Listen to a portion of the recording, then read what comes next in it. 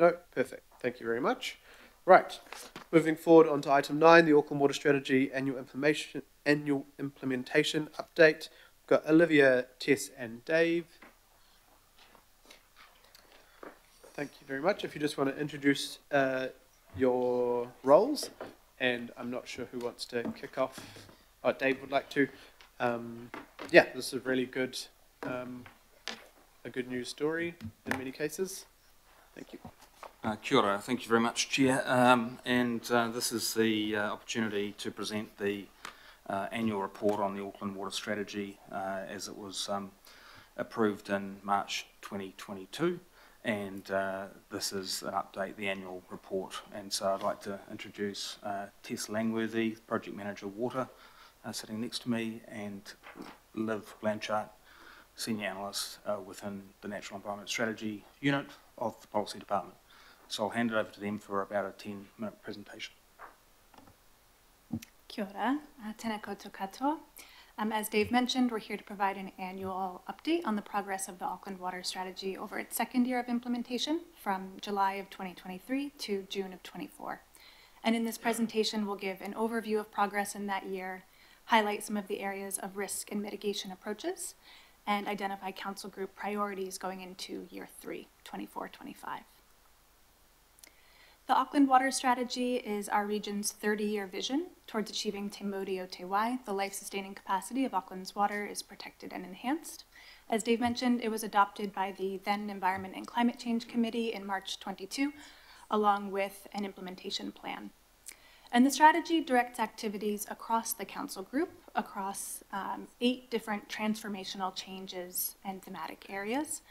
These range from how we partner with Mana Whenua to implement its direction to how we improve the regenerative nature of our infrastructure. And these 8 areas for transformational change are called strategic shifts, and you'll hear us refer to them throughout this presentation. Each strategic shift is underpinned by approximately 5 to 10 actions that aim to advance the direction of that shift with indicative timeframes for those that were set out in the implementation plan. The report itself sets out some of the operating context and engagement approaches that supported implementation over this year, and this slide has some of the highlights from that. Engagement with Mana Whenua included both collective engagement and individual hui. All 19 Mana Whenua entities were approached to meet on implementation and key work areas of the strategy in this year, and 15 were available to meet between March and July, with the remaining 4 to be met with in year 3. Key legislative developments this year included changes to water services legislation and proposed changes to resource management legislation. And it's key for us to note that changes like this at the central government level don't impact our commitment to the strategy or its direction. They can, however, affect how we're able to progress that direction and in what timeframes we're able to do that. The strategy is implemented by staff across the organization, both through embedding its direction in our ongoing work programs and also initiating new work where that's directed by actions in the strategy.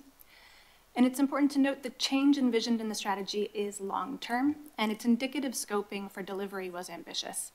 80% of the 58 actions in the strategy were indicatively scoped to be delivered in the first 3 years of implementation. The annual report for year 2 provides a snapshot of progress in this year by focusing on the status of those 58 actions and how they contribute to the aims of the strategic shifts that they sit within, as well as our progress towards quantitative targets that were adopted with the strategy. The report is just one tool that we use to evaluate implementation on an annual basis, and council staff are exploring more holistic long-term evaluation methods on the impact of the strategy. And those kinds of holistic evaluations, particularly after the significant milestone of year 3, would be an important input to any future changes to the strategy that may be considered.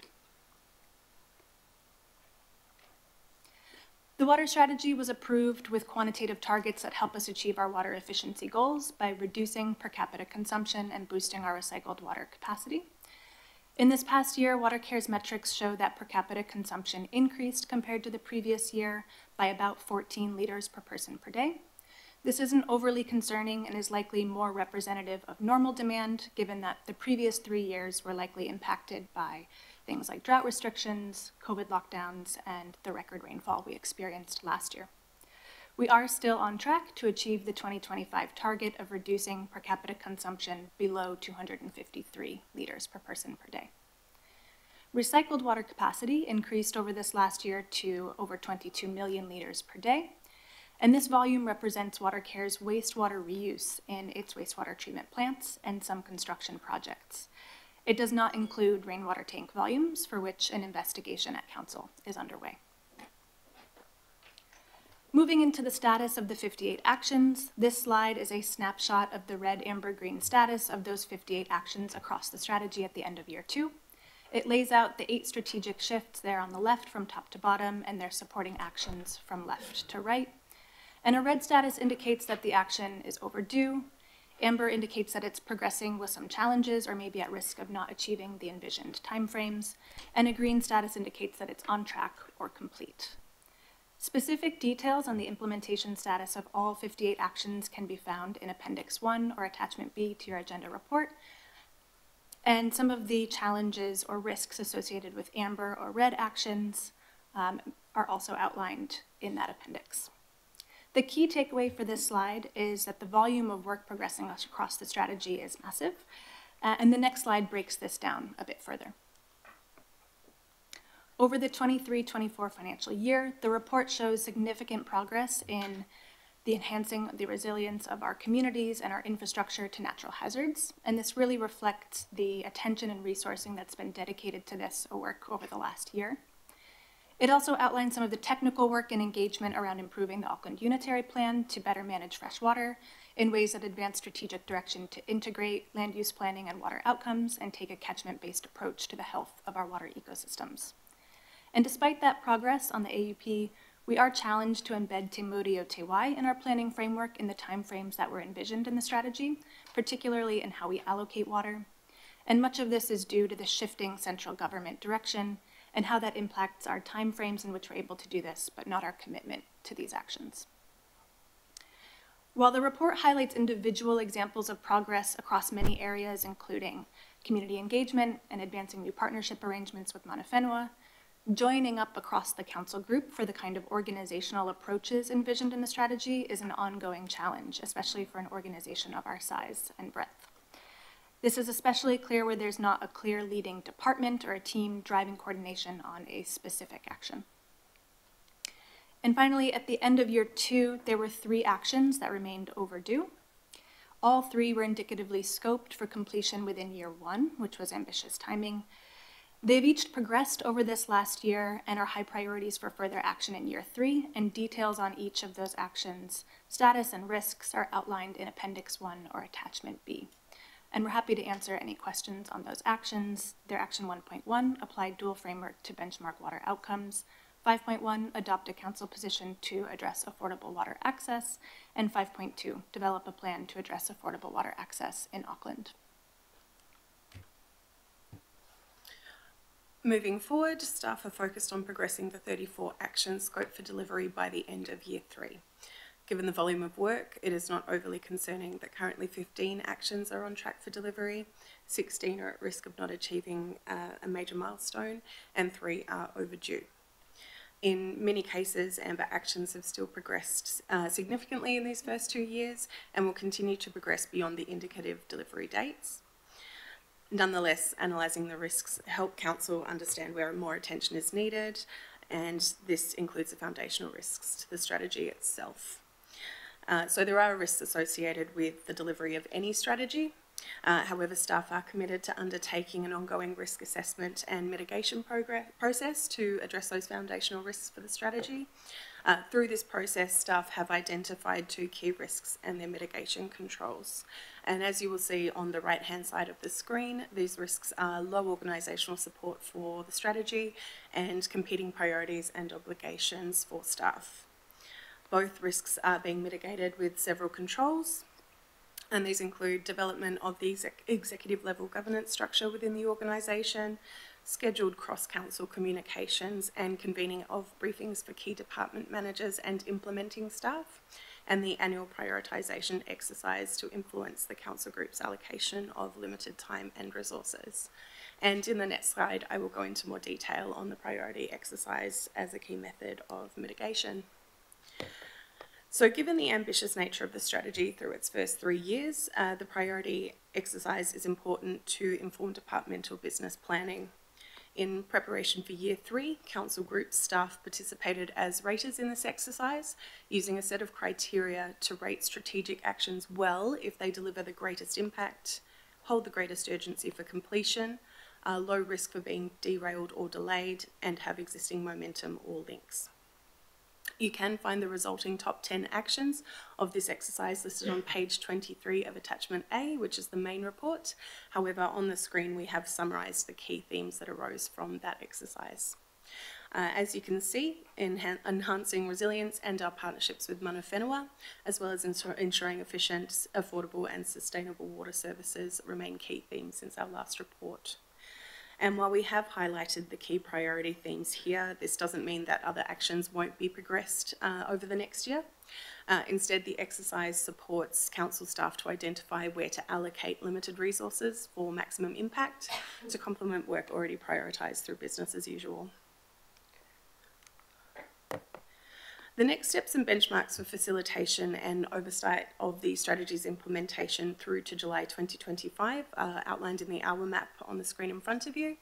To summarise, the actions include engagement with council group staff and partners, monitoring and tracking of strategic shift and action progress, and prioritisation of actions still to be progressed beyond year 3. And to close our presentation, I would like to reiterate our purpose of today, which was to provide you with the Auckland Water Strategy Annual Progress Report for 2023-2024 and to seek committee approval of the report. We thank you for your time. Kia ora. Kia ora, thank you very much. And I know, once again, this is a huge amount of work and covers quite a lot of the council whānau to get that reported back to us. I'm happy to move, and Deputy Mayor is happy to second. I've got some questions, first from Member Henare. Oh, morena. So that dual framework that includes mātauranga Māori and benchmarking framework, how come that's overdue? And if it's so overdue, when are we going to see the results? Kia ora. Through the chair, thank you, Member Hinare. So there has been significant progress to advance the direction to have a dual benchmarking framework, including a draft framework that's been developed in year 1, and over this past year, engagement on that draft framework and this action continued with those 15 mana whenua entities that were met with over the course of the year. The delay in this year really stems from a shift in Council's approach from working with a collective mana whenua partner to progress that piece of work to individual engagement moving forward, which is the approach. Can you explain that again? Yes, so in the development of the draft framework that was developed in year 1, council staff were working with Te Potaiao, the environment po of the Tamaki Makaurau Mana Whenua Forum, and moving forward we'll be shifting that approach to engaging with individual mana whenua entities to progress that piece of work. So that means that you will now approach 19 different organisations. And 15 have been engaged on it in this past year through the engagement that we undertook on the strategy, and then the other 4 will be engaged. So how long is it overdue by, and when's the report back? So the action was indicatively scoped for delivery in the first year, and that stemmed from a desire to be able to evaluate the strategy from that dual benchmarking framework, so not just from a council perspective, but also have a mana whenua-led and developed way of evaluating our progress towards Te Mauri o Te Wai. And so it is 2 years overdue from that indicative scoping date. But like I said before, there's been quite a bit of progress, and we recognize that the need to partner with mana whenua for the development of that is a key part of delivering that action. And so we're moving at the pace that we're able to in that partnership approach. So during that process, have mana whenua been alongside all the steps of the way, or I'm asking, I suppose, not what led to the decision of moving to individual working relationships, but I'm just wondering, was that a push from mana whenua themselves to get rid of the organisation beforehand, or was it a council push and then the new strategy was individual iwi? Well, there has been engagement and buy-in from Mana Whenua. The action itself stemmed from engagement with Mana Whenua in the development of the strategy, and so it really was directed by Mana Whenua in that sense. And the shift has just been due to the fact that that po, Te Po Taiao, that was meeting, hasn't been meeting this year. And so the direction was to move towards that individual engagement with Mana Whenua entities. So this is I just want to get it right. This is the initiative is a Mana Whenua one. The way that it has been embedded into the strategy came from the direction that we received in our feedback in Korero with Mana Whenua during the development of the strategy. Cool. Yes. Just the last little one. Everybody knows that we have to address some sort of affordable water strategy going forward. And that's for everybody, businesses, homeowners, black, white, red and green. I'd be concerned if there were green, but there we are. Is there a specific kaupapa Māori push to get that part of it done as well, as part of the affordable water plan? So that action to develop a council position to address affordable water access has been developed mostly internally within the council group by looking at an investigation of the affordability of water, both for the reticulated and non-reticulated network over this past year. And depending on the future steps for that action and whether it would be something that would require for a council position to have public engagement and wider engagement, that could be something that might be considered at that point. But so far the work has been mostly internal and an investigation. So it's a yes or a no? So I was just going to add, which will probably give it more of a yes, is that obviously as part of that evaluation we're looking at different communities and their uses and things like that. So there'll be different characteristics that we want to assess. We already have information that sort of gives an indication as to which people in Auckland may be at a disadvantage in terms of paying their bills, for example. So we do have that sort of socio-economic lens across it. We would obviously be looking to get that engagement targeted to the right characteristics that we want to look at. So I think the answer there is yes.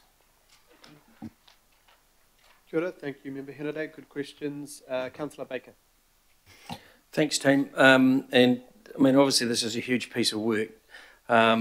Just looking at slide 8, and you talk about the low awareness and buy-in across the organisation, and the delivery competes with other departmental priorities and and obligations. What is that lack of buy-in? How does that translate into, and does it translate into the fact that we're actually got a lot of yellow boxes in that, I guess, in the status, and I guess what can we do, because it's a strategy that has been put in place by the governing body, that you'd expect the organisation goes, okay, we've got to give that some punch and some appropriate action. I mean, what sort of direction can we give to potentially the CEO or someone to say, hey, actually, you've got to give this a bit more sort of attention, and is that appropriate? Because it sounds to me it's a bit like local boards previously in the first few years where you couldn't get any punch at all. So what can we do to have you guys stop spending so much of your time, by the looks of it, running around trying to push the arm up the back of people within the organisation? Kia ora. Through the chair, it is a huge challenge, I think, for any strategy of this size and how that gets implemented across the organisation. I think the way that it shows up in the annual report is really through, especially the actions where a lot of progress is happening with different drivers in different places across the organization, but that joining up to take it to that next level for that organizational approach might be missing. And so you'll see that as a key risk in Appendix 1 or Attachment B for many different actions in general. And I think there are lots of different ways that we as a team have looked at supporting that one, awareness of the strategy and really helping staff across the organization become aware of what that direction is, because I think that willingness is often there. Sometimes it's just an awareness of how things can join up for that kind of coordinated approach. And then in some cases, and looking forward, we're also thinking about the strategic investment areas that have been identified as a part of the LTP and how those can be leveraged, since many of them do align with direction in the strategy for those kinds of joined up actions. And then awareness more broadly by the public and others as well, I think, supports that kind of joining up. Can I just add, we've got statements from the governing body through the or liaison to the CCOs as well, in terms of getting them to identify in their work programs how they're going to implement some of these initiatives. So that's an important option. I think there's also an internal thing about a governance group, and so there'll be probably more of an issue about, and we've been thinking about how we get the relevant senior managers together to make sure that there's a bit more buy-in by their departments. And I think the other comment I'd make is that would be wanting to look at the option of, you know, how relevant chairs of a committee, for example, or liaison councillors could fulfil their role in their informal engagements as to trying to ensure that some of these things are taken on board. I think that's the only other thing I wanted to note, is that it's been quite a disruptive year, the year we're talking about, when you talk about the water services reforms and the desire of parts of the council to move into other entities. And so we're in a bit of a position for the current year, 24-25, to have a bit of a reset and a bit of a rethink. But I also wanted to highlight that the strategy in itself is durable and flexible, and has got the option to maintain the governing body's desire to see these outcomes achieved. And I think that's a thing we need to keep in mind, is that the whole point of the strategy was to bring together our different focus on water outcomes, whether it was through a planning lens, an operational lens, a regulatory lens, and actually ensure that there was actually good integration and good complementary activity across the council group. And when I sat in Councillor Penny Holz's room in 2017, it was then an issue of how do we get, you know, you're bringing a lot of advice to committee, how do we get some of this thing better joined up? And so the water strategy, as it then was created, was about sort of trying to articulate our clear strategic direction that we want to see for the region. And basically the key element in doing that is to actually be clear and transparent as how we're approaching that, and so that if you're a department or a CCO, you know what your particular part is in the jigsaw. I think our efforts this year will be very much about trying to attribute a bit more ownership to some of the actions, so that we can get that ramped up within the relevant departments or CCOs. Thank you, Councillor. Councillor Walker, online. Yes, hi. I've just got a few questions that relate to actions that might be considered for incorporation. So one matter is around what might be termed best practice as it goes to water management. What do I mean by that? One particular example is the best practice methodology, training and association that's been put in place around the exterior cleaning industry. Now, equally, that could be applied across a range of other business activities that are reasonably generic. Without going into it in a lot of detail, it can cover off conservation, it can cover off reducing pollution of waterways, reducing energy, enhanced performance standards.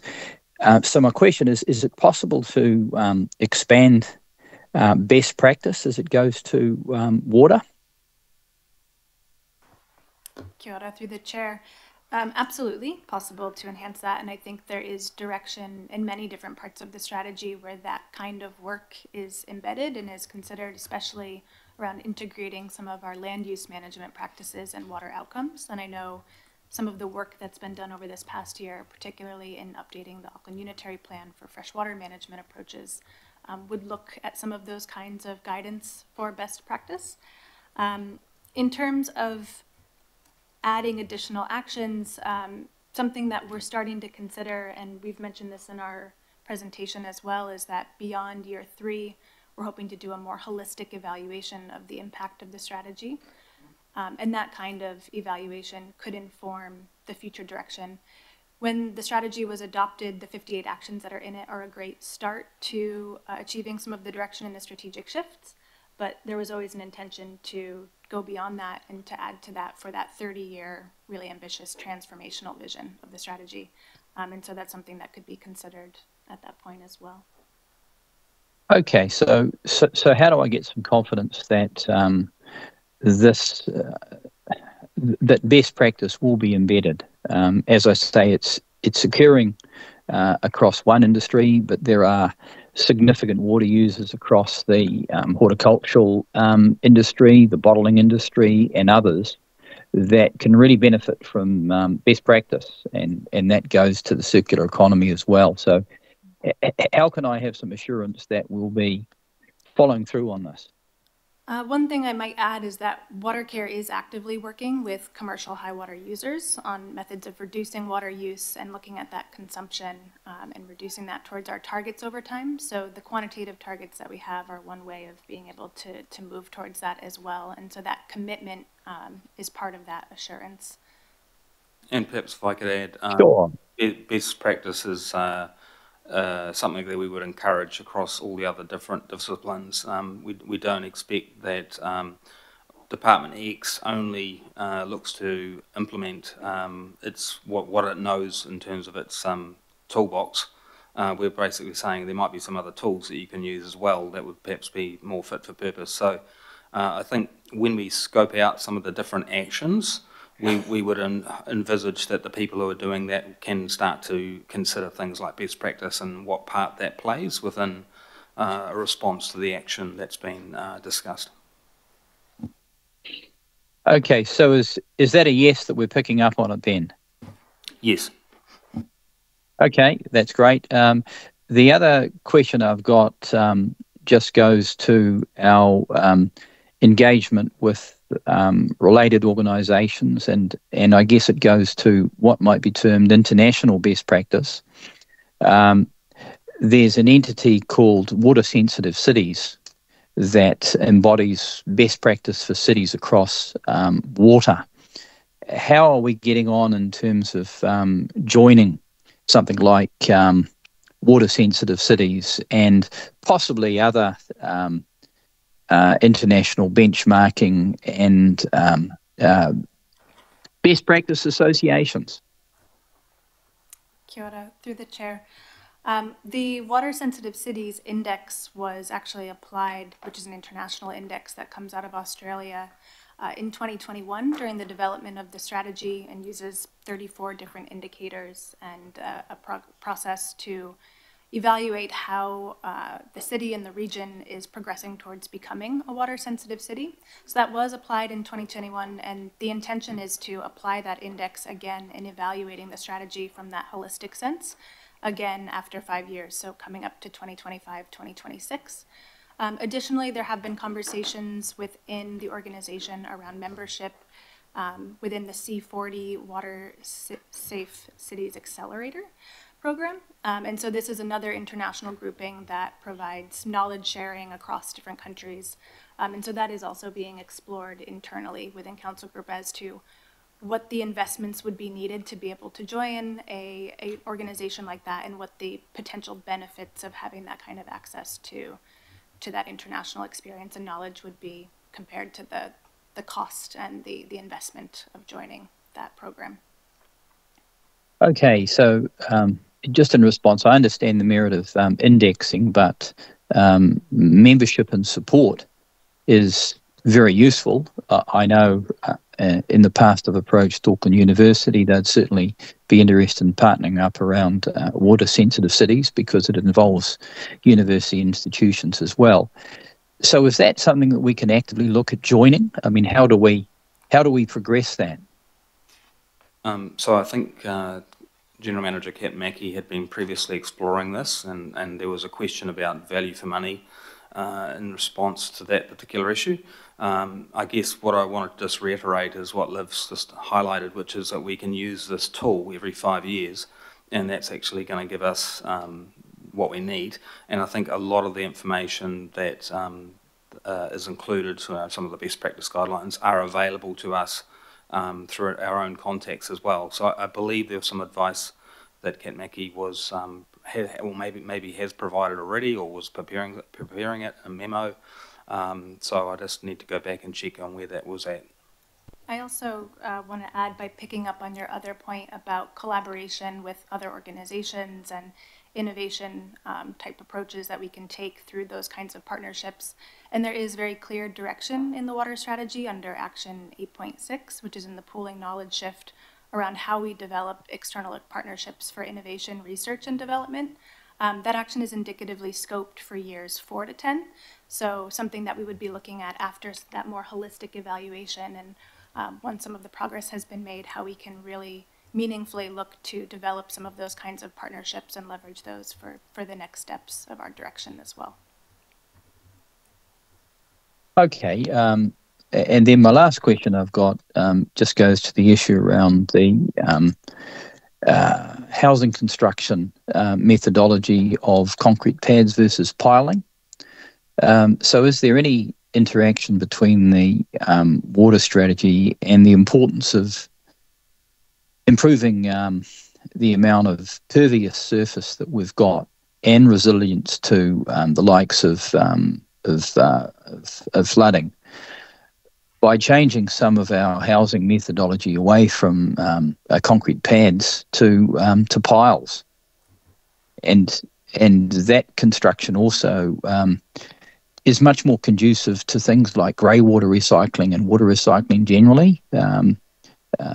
So is that any sort of area that we're investigating or might be looking at incorporating? Through the chair, absolutely. There's quite a bit of direction in the strategy around what we do on land and how that impacts our receiving environments, and impervious surfaces are a major part of that in thinking about the kinds of impacts on our water sources. And there's quite a bit of attention being paid to that, technical advice and research that's happening to inform how we can update our planning framework to better improve those kinds of land management outcomes and also their impact on our receiving environments, how we can better look at those kinds of practices and the impact they might have on the vulnerability of our structures to water-related natural hazards, including flooding. And so some of that is happening from a planning perspective, and then Council, of course, also has quite a big role as a partner in supporting some of the best practices. And there's also work being done on the Auckland Design Manual and other areas across the organization to think about other ways that we can work with developers and those industries to support the kinds of outcomes we want to see for our water environments. Okay, so just a follow-up question then. So does the strategy reference any of these other items of work? So we sort of got a joined-up approach?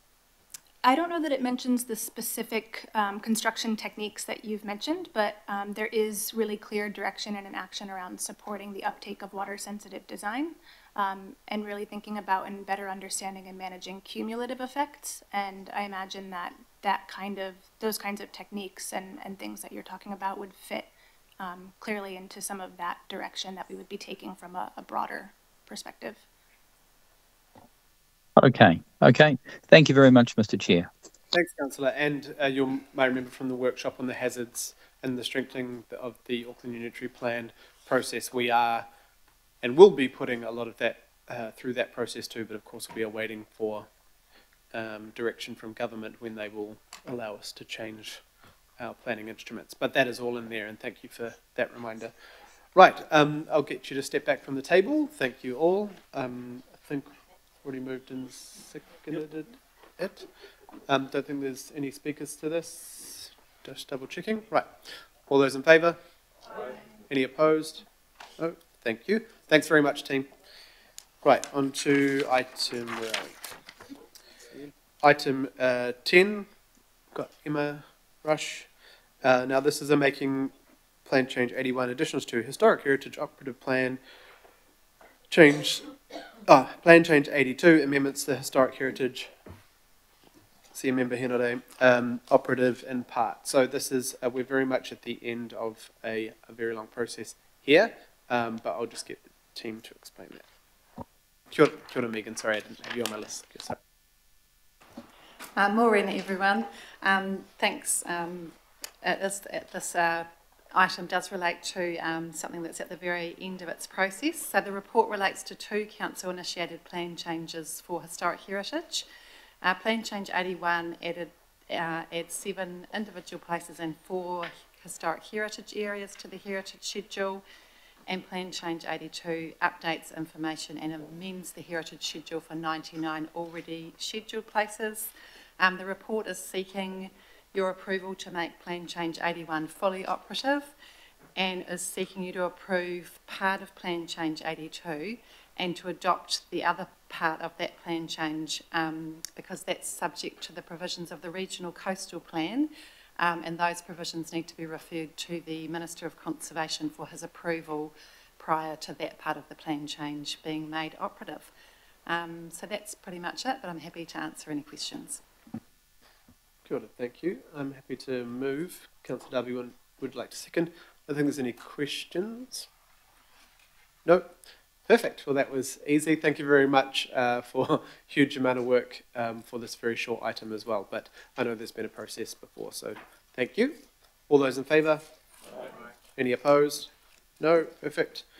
Right, on to the status update of actions and decisions. We'll have a Deputy Mayor will move. Happy to second. No questions on that. All those in favour? On any opposed? No. Sweet. Item 12, review of the forward work programme. I'll happy to move. Deputy Mayor second. Is there a question? Any questions? No. All those in favour? Any opposed? No. Item 13, Councillor Walker, I'm sure would like to move. No. Okay. Deputy Mayor, I'm happy to second. All those in favour? Right, and we will now move to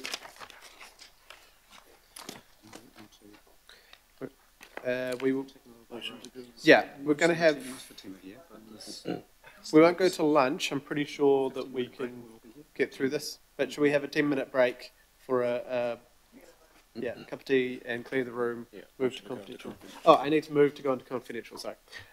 Move to go into confidential. Councillor Baker will second. Chair, I just want to clarify if there's any part of this that could have been held in the open agenda. I'm not going to oppose going into confidential. I just want to know from officers if there's any information in terms of reports and papers that have already been publicly available. Is there?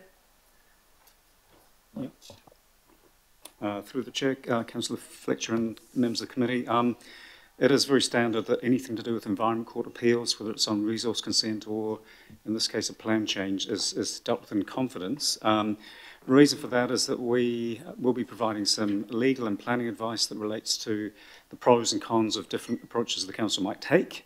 We certainly wouldn't want that to be in public because it could undermine the council's steps going forward. I don't want to jeopardise council's position. Appreciate your understanding. However, I just want the comfort in a belts and braces sense that there's nothing on this item that could be dealt with in the open agenda.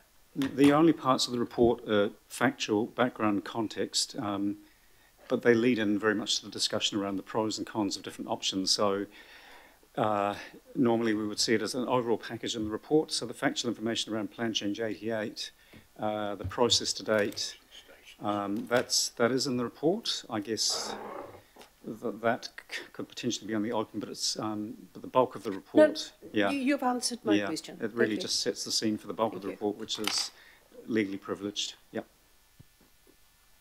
Kia ora, Councillor Fletcher. Good to check those things. Thank you. Right, all those in favour? Any opposed? No, perfect. Right, we'll move to confidential.